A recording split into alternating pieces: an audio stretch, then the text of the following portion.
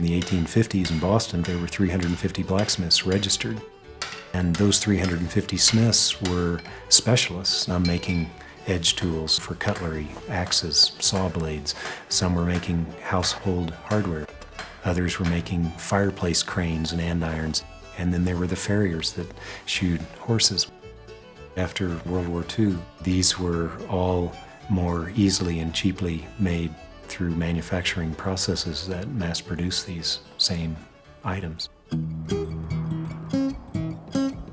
The early 1970s, a lot of smiths realized that there was this potential loss in what had been a viable profession for over 3,000 years. And so we tapped some of the older smiths that were still working to be able to share information, things that would have been very difficult to have ever found inside a book. There was still a demand in the home building industry to supply hardware for homes.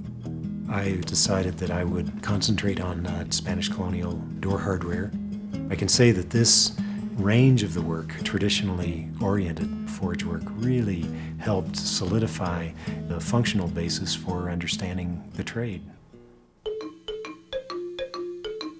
I grew up in Tulsa, Oklahoma. My father was an amateur archaeologist and my mother was a quilt maker and taught us, my brother and sister and I, how to work with our hands in lots of different ways, from growing a garden to building our homes. Julie and I and my children, Kate and Irene, and a number of friends, and my brother and his family helped build the home that we live in now, and the shop as well. If I get too big of a shovel for a thing. Yeah, Santa Fe is a place that it's completely acceptable to build your own house out of the backyard.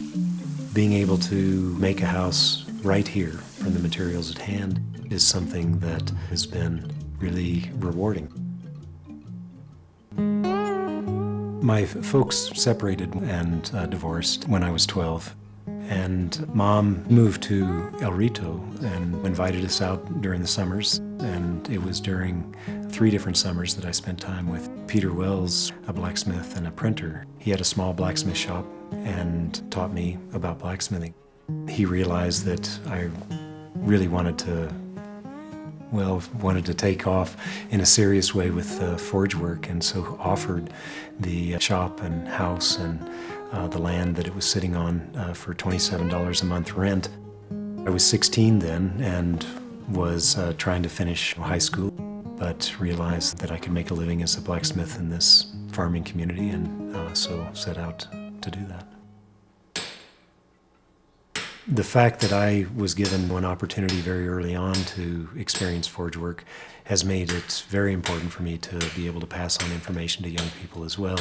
And so I decided that I'd open up a free program for young people that wanted to learn forge work. It's been great to see their level of enthusiasm rise with each working day and recognizing their own skills being fine-tuned little by little by little. I want to teach them right off the bat how to make their own tools. These are the tools that we'll work with for the rest of our lives. We make most of our tools. For every size of material on my racks, I need a pair of tongs that'll hold it securely and safely. Over the years, producing work that looks different from project to project requires making certain chisels and punches and hammers and set tools and flatters and fullers and all the different tools that blacksmiths use. And so the accumulative effect of a lifetime of working means that your walls are full of tools.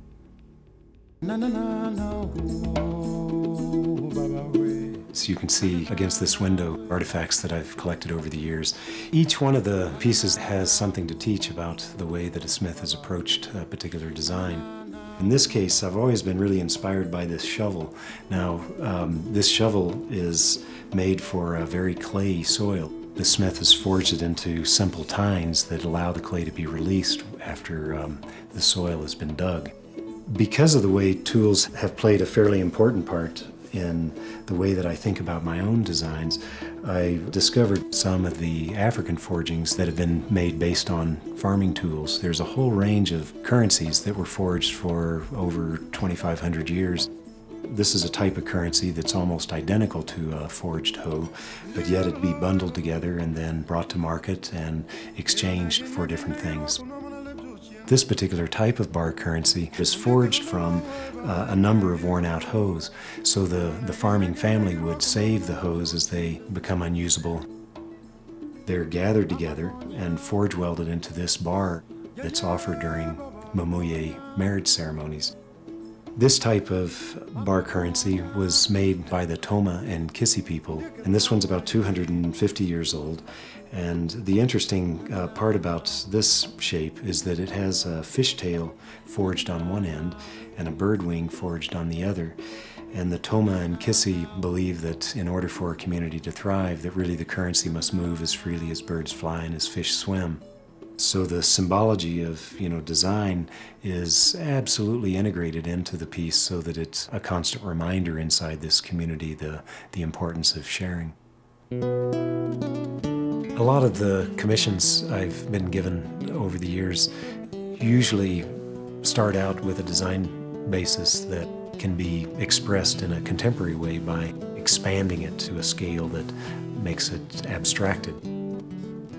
Looking around in the landscape, there's all kinds of inspiring shapes and forms that I end up using. For instance, grama grass is a great arcing seed head in the autumn, and this has been used in room dividers that intersect and come out three-dimensionally as if a breeze is moving through the house and that the iron is opening up based on this gentle movement. As a blacksmith working in El Rito as a teenager, I always knew that I would work with sculpture. I have always worked with other materials, clay, wood, paper. And iron ended up being a way that I could find livelihood for my family at the same time as thinking about the potential uses in a sculptural mode. The earliest working sessions with clay ended up giving me an understanding of the plasticity of iron. When iron's hot, when it's heated up to over 2,000 degrees, it works much like hard clay. So that anything one can visualize in clay, one can also produce in forged iron. I've always been interested with the residual aspect of materials that have had a former life, and part of that stems back from spending time as a smith in El Rito, where material wasn't plentiful or it was too costly. Yet the arroyos were really full of old wagon parts and car parts. So I would drag these pieces back to the shop, and it was a ready source of scrap material that could be easily reused. Most iron that we use today is also recycled. There's very little of it that's made from brand new ore. It's always mixed with maybe 60–70% scrap material. It means that I'm actually using stock that could well have been 100 different things, going back perhaps hundreds of years, certainly in New Mexico to the colonial period where iron was a precious commodity.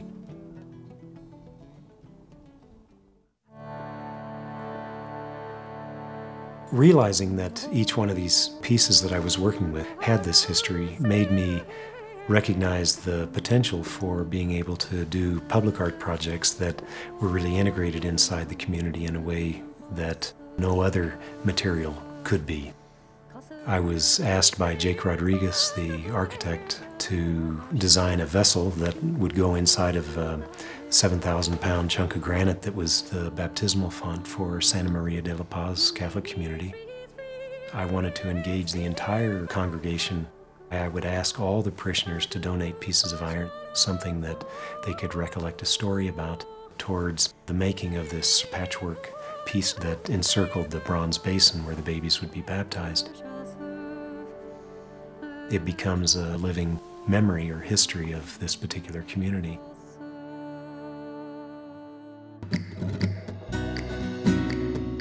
The Albuquerque Museum of Art asked for me to make entrance gates for the sculpture garden between Old Town and the museum grounds. And I decided that I would ask community members to be involved in a reclamation process whereby we would clean about a quarter-mile stretch of the Rio Grande. There were lots of car bodies and 55-gallon drums and shopping carts. We gathered up hundreds and hundreds of pounds of material that was heated up to 2,200 degrees and forge welded together into these panels. It's a story that talks about how these materials kind of wind their way back through our lives and the responsibility that we share in discarding these pieces as well. In 2005, I was invited to work in a forging factory outside of Chicago. It was an industrial forge that produces some 250 million pounds of iron a month. I had approached the president of the company to use their equipment and work with a team there to realize sculpture on a larger scale than I can produce in my own shop. And the request was to work with their scrap material. Now you can imagine in a shop that's producing 250 million pounds a month that some of the pieces they're making are 30 and 40,000 pound pieces of iron. Being able to work with their scrap, which might weigh anywhere from 1,000 pounds to 10,000 pounds, was really exciting.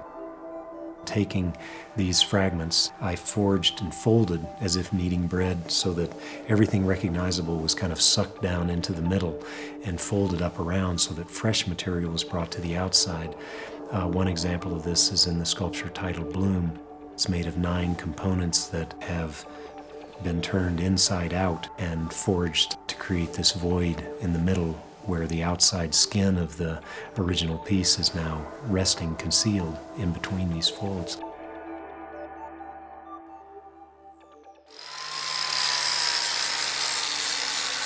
In looking at a large forging in process and working with the scrap ends is an indicator of something much larger that's now deployed out in the world.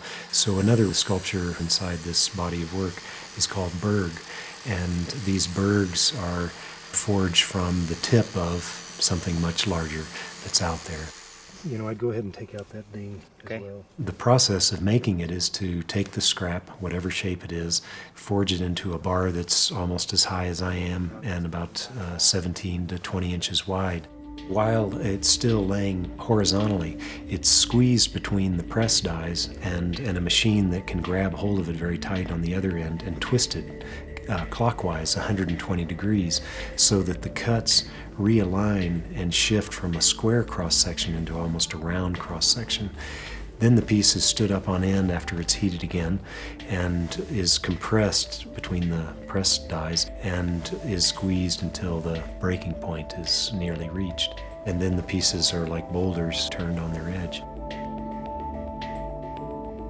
This pile of boulder-like forgings are made from the punch slugs that the company produces whenever they make a hole in anything. It's a cylindrical piece of iron that comes out of the middle of the forging. I would gather up these punch slugs and under the presses manipulate these cylindrical chunks and produce this faceted rock-like shape. The rock form being representative of rocks and sticks that extended the human blow beyond the fist and thinking about the part that iron has played in times of conflict. These iron chunks will have a drilled hole inside of a depression on the bottom of each one where soil from battlefields from all over the world will be placed, and then a plaque will go over the top and seal the soil inside the boulder-like shape with the name of the people, the place of conflict, and the time period in which it took place. This cairn will grow and really is a memorial piece for all wars ever fought between all people. And it's not about, which side of the fence one is on. It's just a recognition that there is almost no land left on the globe that hasn't been fought over by some people. Many of the people that I'd grown up with in Oklahoma, when I mentioned that I was going to quit high school and begin working as a smith, they were shocked and feeling as though I was setting myself up to fail, that it was a bygone profession, one that had no viability left. I've always been interested in where around the world blacksmiths are still deemed indispensable within their communities, satisfying the needs of industry in every imaginable way.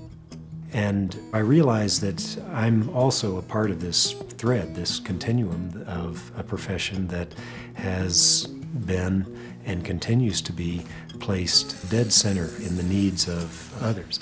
And this choice about how, as blacksmiths, we produce the work that is going out in the world continues to be a very key component of the way that I think about the material itself.